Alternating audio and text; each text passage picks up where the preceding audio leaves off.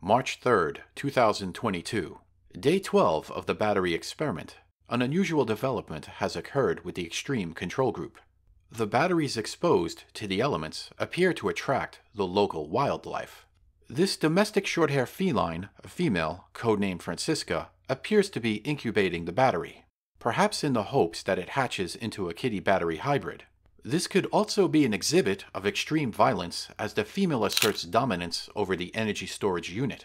The male companion, codenamed Boots, was seen in the vicinity a day earlier. They appear to be working in unison, attempting to thwart my scientific research. When these fierce predators left the area, the scientific experiment was restored. This research must continue.